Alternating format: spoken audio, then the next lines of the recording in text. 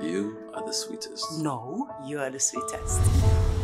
Waking up next to you every morning gives my day very sweet. Tracy Donald's your best friend. You brought your husband's ex into your home. What are you thinking? Are you scared? Exes should be left where they are, not anywhere close. What attracted you to Marvin? You know you were so obsessed about Promise when you were with him while I was with Marvin, so were you like pretending or what?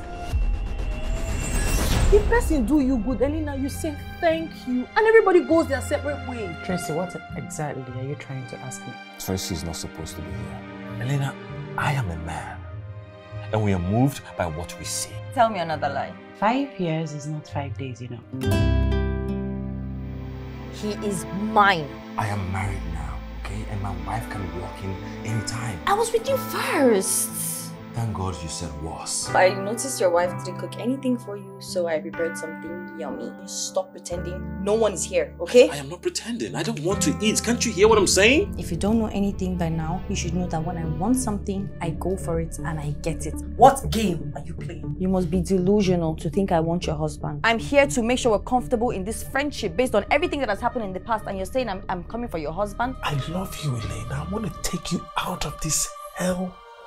A woman like you has no place in this house. Oh my God. You were never into this guy. I will not sit and allow any woman take my husband from me. Not even you. She's going to pay for that betrayal.